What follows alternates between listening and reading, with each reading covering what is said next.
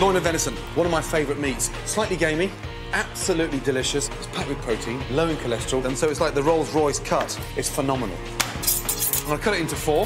Marinade, olive oil, salt, pepper. Thyme is a very sort of dainty, soft, sweet herb, and it goes brilliantly with the rich gaminess of the venison. Juniper berries. The flavour is almost like a sort of rich, bittersweet, slightly peppery flavour. Garlic. Get the back of your knife on. Get the loin, place it on top. Olive oil. Season.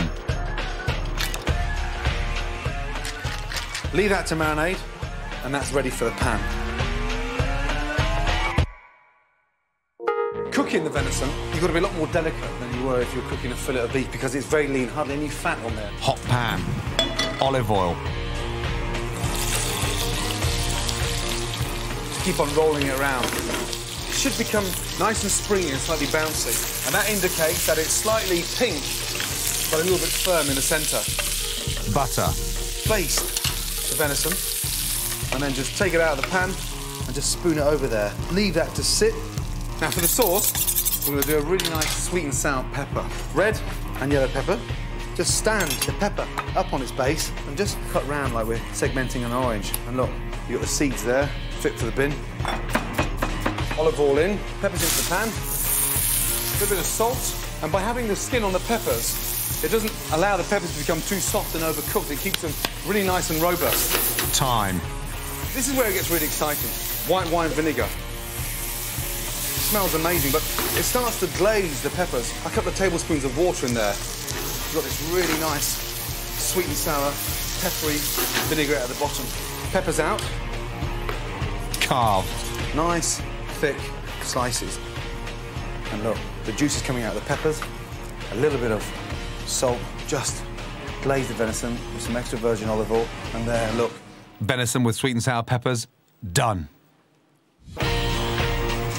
Ribeye. This is the new fillet. It's a chef's dream. It's got this wonderful casing of fat separating the chain and the ribeye. So as it cooks, this fat just imparts more and more flavour. It just melts in your mouth. Delicious. Wrap. Nice and tight. Set that in the fridge, and when I come to cut my portions, they're exact, they're the same size, and more importantly, I haven't wasted anything. Fridge. Artichokes. Look. They're nice and firm. They've got this really nice sort of celeriac stroke nutty flavour to them. This time of year, perfect. Yeah. Cut off the stalks. Remove leaves.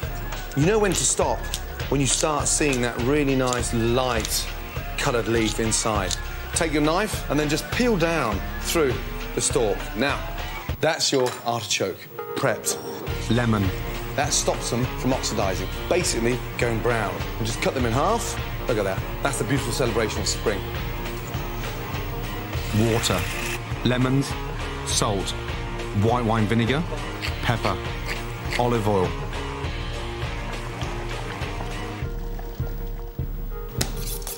Watch. Let the knife do the work, and look at that.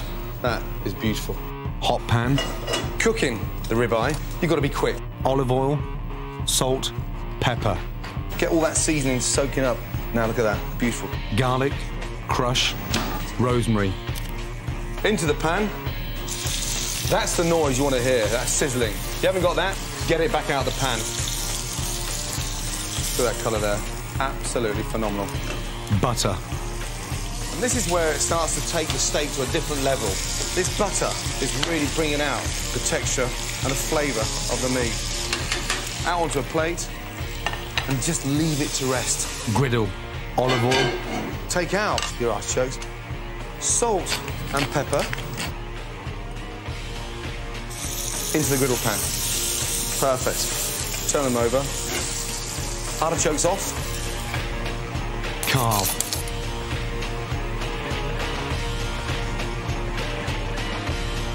And that is a dream come true. Ribeye of beef, griddled artichokes, done. Halibut, absolutely perfect this time of year. The season runs from April to November, and it's a great alternative to cod. It's very robust, but it's got this really nice snowflake appearance. It's bright white, full of flavour, and packed with protein. Skin. Hold it towards the tail, and just tug the tail Beautiful. Look. All you do now is just cut nice, big, thick slabs of halibut into the fridge to firm up. Now, we're going to make this really amazing fresh tandoori paste. Starting off with some ginger, garlic, cumin, coriander seeds, and the spices here. We've got chili, turmeric, paprika, and garam masala. Basically, a hot, warm spice. Roast seeds, salt. And that sort of intensifies the flavour. Take a small knob of ginger, anti-Roll Thompson-sized knob. Peel. Grate that ginger into the pestle and mortar. 3 cloves of garlic. Toasted seeds in. Salt, spice, lemon. That starts to turn the paste with a really nice, sharp, vibrant, fresh flavour, which you never get when you buy a tandoori paste. Tomato puree. And then a couple of tablespoons of groundnut oil. Mix. The colour is extraordinary. You don't get that colour when you buy a paste. Done. Absolutely beautiful. Now, marinating the halibut. Yogurt, paste, lemon, sugar. Just to sort of chill the flavour of the heat with all the spices. Mix. Look at that colour now. Beautiful. Halibut. In it goes. Spoon the marinade over the halibut. Hot pan, groundnut oil. Straight into the pan. Leave that cooking nice and gently for about 2.5 to 3 minutes each side. We're going to serve it on a bed of cucumber. Peel. Look, these wonderful strips, almost like pappardelle pasta. Beautiful. Cucumber into a bowl. Season. Mint, chop. Yogurt, lemon. Absolutely amazing. Cucumber in the centre of the plate. Beautiful. Halibut is ready to come out. And watch. It smells amazing. Tandoori spiced halibut with cucumber raita. Done. Caramelised apples and pears are perfect dessert for this time of year. This is a Braeburn apple, nice and crisp, full of juice, hardly any acidity. This is a Comis pear, now quite robust, quite dense in the centre, but the most amazing flavour, very, very sweet. Right, when we caramelise fruit, you've got to core the centre. Down, in, twist, and pull out. Nice thin slices as you peel. The secret behind roasting apples and pears is making sure that they're not too ripe. If they're slightly too ripe, then the whole thing disintegrates in the pan. Look at that, it smells amazing. And now, we're going to form a really nice caramel, but we're going to season this caramel with black pepper, star anise and cloves, and that gives a really nice spice flavour when you're caramelising the apples and pears. Pan, sugar. Get it really nice and even. Therefore, the caramel starts cooking evenly and doesn't burn in the corners. Butter. That stops it from separating and splitting. Spice. Cinnamon stick, pears and apples in. Put the fat side down. And now that I'm happy with that colour, I'm going to add my calvados. And it sort of enriches the caramel. Jesus. Then finish with apple juice. It just sort of liquefies the caramel and just takes the heaviness out of it. Bring that to the boil and just coat the apples and pears and let it glaze over and serve. That smells amazing. And now just finish that with some ice cream on. Caramelised apples and pears with ice cream. Done. It's got a Baville caponata. It's delicious, it's very lean, it's good for you, and it's a great alternative to beef. Now, caponata. Basically, it's like a ratatouille, but without all the tomato puree, so you can identify exactly what's in it. Chop. Peppers. Celery. Onions. Aubergines. Now, it's really important to have something like an aubergine inside a caponata. It gives it that sort of bitter, sweet flavour. Hot pan. Olive oil. Season.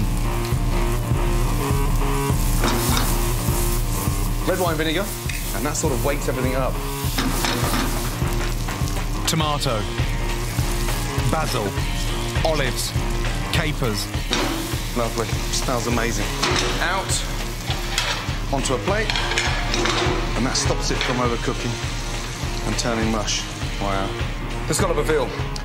Now, We're going to pane it. Basically, that means flour, egg wash, and breadcrumb. 3 very simple stages. A couple of tablespoons of flour. Eggs.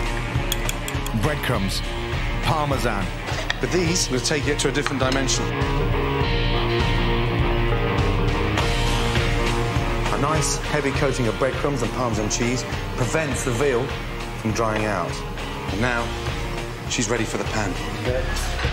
Olive oil just starts to smoke. In she goes. I love that sound.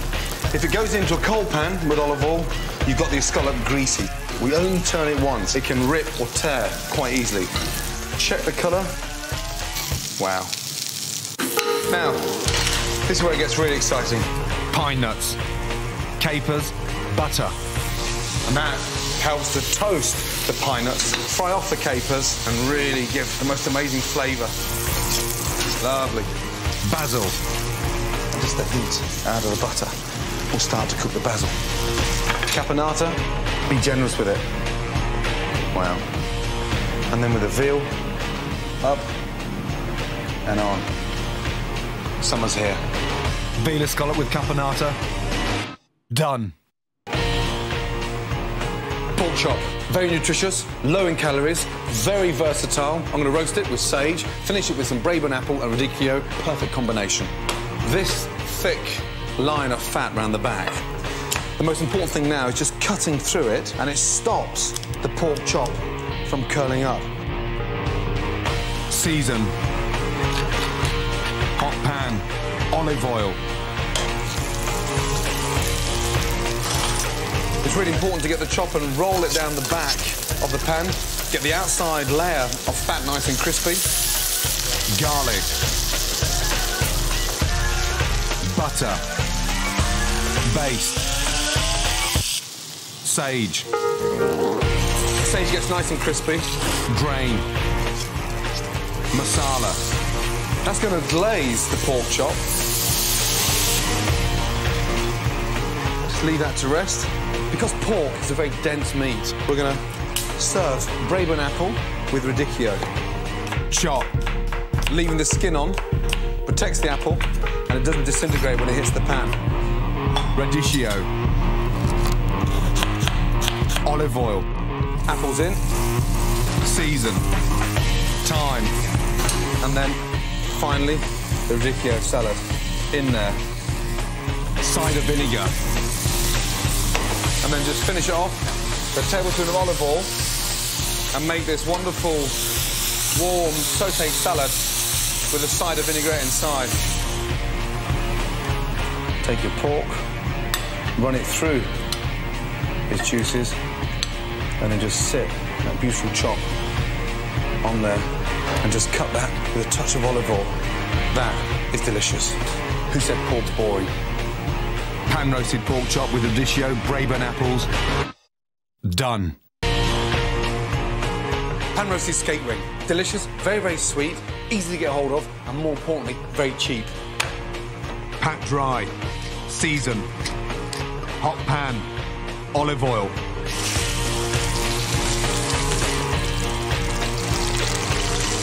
Butter. Now the fish has taken a completely different colour. Baste. And that butter is on the verge of becoming a beurre noisette, a nut brown butter. Beautiful. Slides off. Put it back. Leave that to rest for 2 minutes. Now the garnish. Lettuce. Salt. Pepper. Balsamic vinegar. Olive oil. Rosemary. 30 seconds. Hot pan. Beetroot. And look at the glaze on that beetroot now. Capers. Parmesan. Parsley. Vinaigrette. As the parmesan starts to melt, take it off. Literally 10 seconds in the pan. Out. And wow, that beats spinach any day. And that has to be the perfect way of bringing skate back to life. Pan-roasted skate with beetroot and parmesan. Done. Duck, normally burnt to a cinder or stuffed inside a pancake roll. What a waste. It's nice and light and gamey, absolutely delicious. Score. Season. 5 spice. Quite generous with the 5 spice. This makes the duck really aromatic. Dry pan. Fat side down, push it down in the pan as that fat starts releasing itself from the duck breast.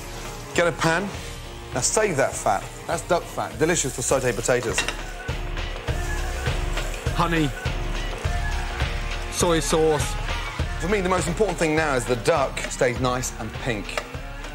Absolutely stunning. Green beans. Perfect accompaniment with duck. Into boiling water, literally 1.5 minutes. Hazelnuts. These are dried, roasted hazelnuts. More intense flavour. Season. Crush. Beans, nice and crunchy. When the beans are warm, they take on the vinaigrette. Olive oil. Hazelnut oil. Sherry vinegar. Delicious. Slice. Lovely. Honey roast duck with hazelnut green bean salad. Done. Fucking delicious. Leg of lamb, the king of all joints. Sweet, tender, very rich and absolutely delicious. A must-have for every dining table. Get your butcher to bone it out and butterfly it, basically so you can tie it and roast it. Hot oven. Season. Olive oil. Mint. Use it in abundance. It's fresh, it's fragrant, smells amazing. Goat's cheese. The mint perfumes the inside of the lamb, and the goat's cheese just sort of makes the centre nice and creamy. Garlic. Roll. First of all, a big loop around the lamb. That keeps it all in shape. Get a nice length of string, tie a knot right at the very top, underneath, and leave it coming out here. The secret of tying it this shape helps to cook it evenly, and look, beautiful. Rosemary. Season. Gets the skin really nice and crispy. Olive oil. Stops the string from burning, so therefore it won't burst open when it's in the oven. And bingo. Roast. 35 minutes. Rest. Carve. Mint vinaigrette. That has confirmed it's definitely the king of roast. Roast leg of lamb with goat's cheese and mint. Done.